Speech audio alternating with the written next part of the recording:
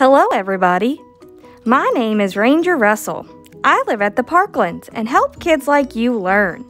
Today, we are going to learn about what animals need to survive.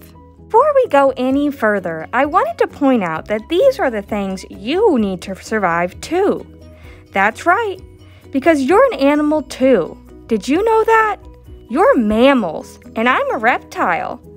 And though the things we need to survive might look different, you don't eat worms, do you? There are 4 basic things every animal needs to survive. The 4 basic things we all need are food. Wow, this guy's really hungry. We all need water.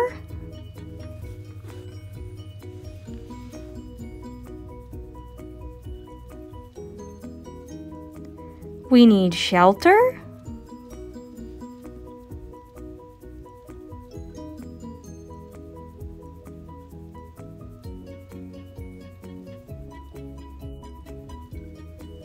And lastly, we need space.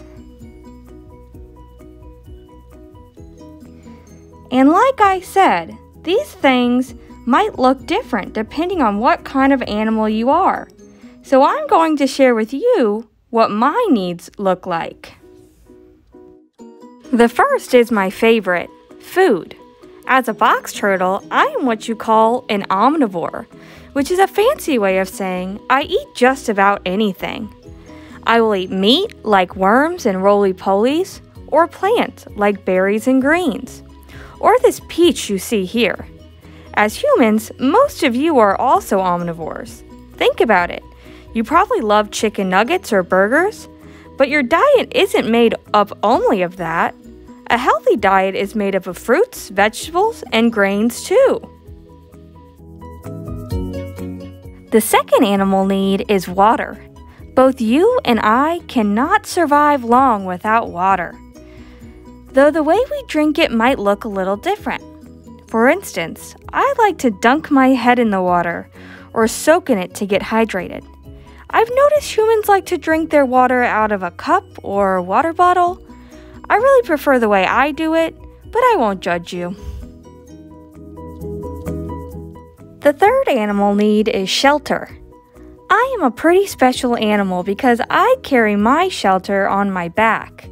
That's right, my shell provides a perfect shelter for me. When it gets too cold, I will burrow underground to wait out the winter. But for the most part, I can sleep underneath the stars and let my shell do the rest. A good shelter provides protection from all the things that could hurt me, like predators and bad weather. I think my shell does a pretty good job. It is very hard, making it impossible for predators to bite through. Hey, do you know how we got the name box turtle? It's not because I'm much of a fighter. Instead, people notice that box turtles can do this really cool thing with their shell called boxing up. When we're scared, we can pull all our body into our shell and close it up like a box so no predators can get inside. I'll let my buddy Francis demonstrate for you. As you can see, this technique protects all the soft parts of our body and leaves the shell to do the hard work. Now, I've never seen a human with a shell on its back, so I think your shelter looks a little different. Do you know what your shelter is? A lot of times people get confused between habitat and shelter. They are both used to describe a place where animals live. However, there is a big difference. See, my habitat is the forest. In the forest, I have all the animal needs we have been talking about. I have my food, my water, my shelter, and my space. My shelter is different because it only provides me with protection. It doesn't provide me with food, water, shelter, or space. I hope you understand the difference a little bit clearly now. Lastly, but certainly not least, we all need space. In the wild, box turtles like me have a home range about the size of 1 or 2 football fields. In this range, we know where everything is. We know where the best berries are and our favorite soaking spots.